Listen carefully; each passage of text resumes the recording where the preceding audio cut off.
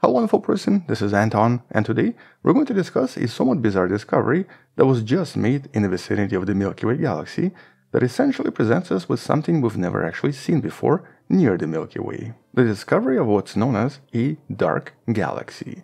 Literally a galaxy that contains no stars, but is technically still a galaxy because it seems to contain a lot of mass, predominantly as dark matter. Or in other words, here, researchers literally discovered what seems to be a satellite of the Milky Way galaxy that potentially confirms the existence of dark matter once again, and presents us with a really interesting explanation for how galaxies like the Milky Way form.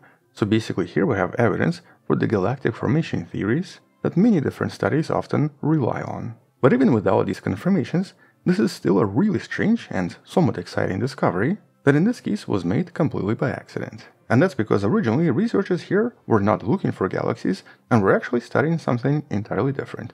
They were studying something referred to as HVC, also known as high velocity clouds, which basically represents a very large accumulation of gas, very often moving very fast around a galaxy, most likely formed as a result of the interaction between the Milky Way galaxy and some kind of an ancient galaxy that fell apart, leaving just gas and some stars behind. One of the most known such clouds is what's known as the Large Magellanic Stream that you can learn more about in one of the videos in the description. And in the past, quite a lot of these HVC or high velocity clouds have been discovered around the Milky Way. Basically the result of the history of various collisions between galaxies that left behind nothing but hydrogen. And so by definition these HVCs have to contain a lot of neutral hydrogen, but also be moving at relatively fast velocities, usually in a different direction from the rotation of the Milky Way. Although in reality, the origin of a lot of them is still unknown, because in some cases they actually seem to come from the outside of the galaxy and seem to fall into the Milky Way as if they came from somewhere entirely different. Possibly from some other galaxies, like for example from the nearby Large Magellanic Cloud, but possibly from somewhere else entirely. And we've recently discussed one of these bizarre clouds, known as the Smith's Cloud, that seems to be one of the closest such objects, and that seems to orbit the Milky Way in such a way that it's actually going to collide with the Milky Way once again, potentially resulting in a new star formation in 30 million years. But because they basically contain mostly gas, tracking their motion and even trying to figure out where they came from is usually not that easy. And while the initial focus of this study was one of these compact gas clumps, HVC AC1, a cloud that was originally detected by radio telescopes, mostly because all of this hydrogen emits what's known as the 21 centimeter line, the hydrogen line. 1.42 GHz that's usually easily visible to most radio telescopes. And so here HVC AC1 was detected to exist at a distance of about 277 kiloparsecs, or about 900,000 light years away from us. So basically this was outside of the Milky Way, but inside the local group. If you look at this map of the local group, you can basically imagine it as being almost halfway between the Milky Way and the Andromeda. But as the researchers conducted additional observations using additional telescopes, specifically the most powerful radio telescope, 500-meter aperture spherical radio telescope in China, they suddenly revealed something really bizarre inside the cloud. There seemed to be an enormous clump inside of it that showed properties of a typical spinning object. And specifically, it showed properties of a rotating disk galaxy, with the overall structure resembling a disk galaxy as well. Not a large galaxy, but a galaxy nevertheless. But Hubble Space Telescope detected nothing, essentially confirming that there were no stars and not even molecular clouds that could make new stars in the future, implying that this was a very strange object and an object that was technically hypothetical until recently. This was an extremely rare type of a galaxy known as the dark galaxy. A galaxy containing a lot of gas, specifically neutral hydrogen, maybe a black hole in the center, but also quite a lot of dark matter. Because that's the only way we could explain how such a clump could even form. At the moment there's really no other explanation for what's happening here. And the thing is, up until recently this was a very hypothetical concept, but a very important concept. Mostly because dark galaxies have been proposed to basically exist all over the place and potentially represent very early building blocks of much larger galaxies like the Milky Way.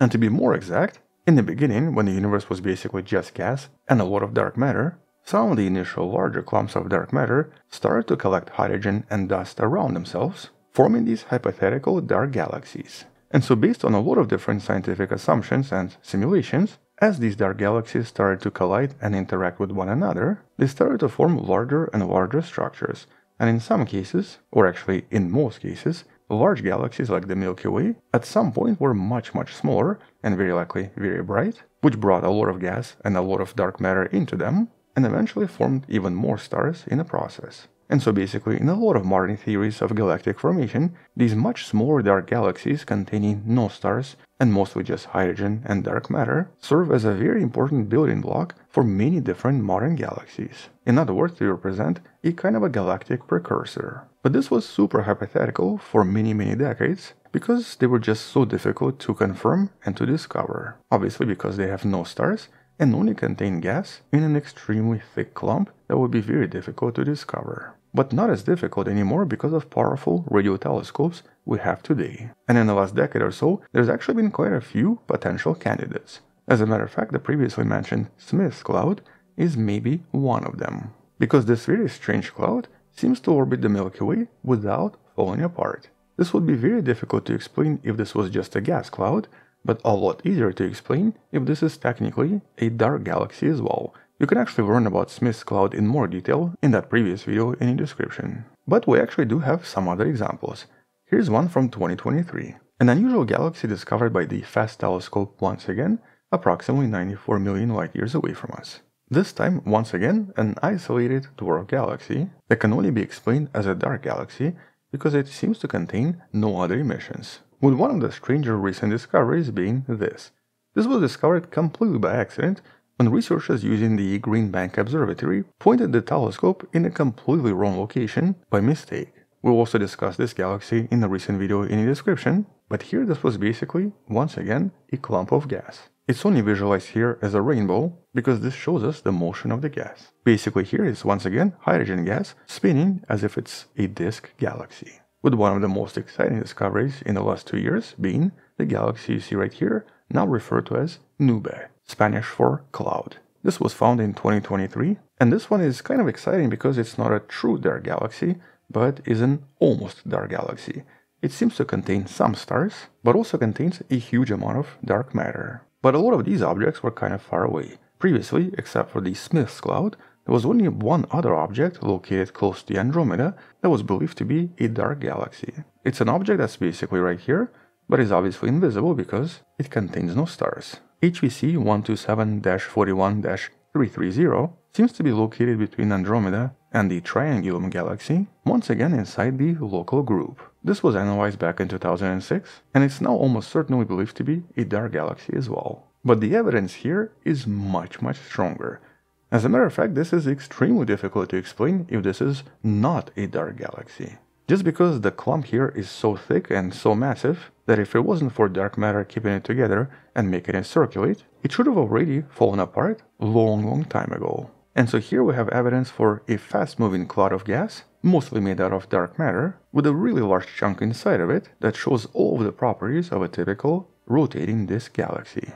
And here researchers did everything they could to confirm that this is real and to even confirm that this was really far away. For example, they looked at some of the most distant stars in this location, with one specific star at a distance of 32,000 light-years away from us, in the same location as this cloud, confirming that this star is definitely in front of the object, and this dark galaxy is very far away. And that's because the light from the star did not contain any absorption inside its optical spectrum. On top of this, the object was confirmed to be more or less spherical, with a hollow on one side and an unusual tail on the other. This is probably the result of some kind of a tidal interaction in the past. But based on the rotation curves, this object has to contain a lot of dark matter. That once again presents us with extremely strong evidence for the existence of dark matter as possibly some kind of a particle, or some kind of an effect that prevents this hydrogen from flying away. And though in the past, a lot of other dark galaxies turn out to be just gas clouds, and often tidal gas clouds, the result of galactic interaction and tidal effects, and this is something we see around many different galaxies out there, unlike these tidal clouds or stellar streams, here we had something that definitely qualifies as a dark galaxy. But its actual size and even its actual mass would be kind of difficult to determine. Mostly because, once again, it just doesn't contain any stars, and so using normal telescopes, or even using telescopes like the James Webb, would be impossible here, because as you can see from this image, you would just see nothing. and so even its exact composition is currently unknown. And so right now the only thing that's certain is that this contains hydrogen, seems to contain dust, and something keeping everything together, so possibly dark matter. But because this is such an important discovery for modern galactic formation theories, and also because this is so close to the Milky Way, chances are we're going to be hearing more about this discovery in some of the future studies. Thank you for watching, subscribe, share this with someone who loves learning about science, come back tomorrow to learn something else, support this channel on Patreon by joining channel membership or by buying the Wonderful Person t-shirt you can find in the description. Stay wonderful, I'll see you tomorrow, and as always, bye bye.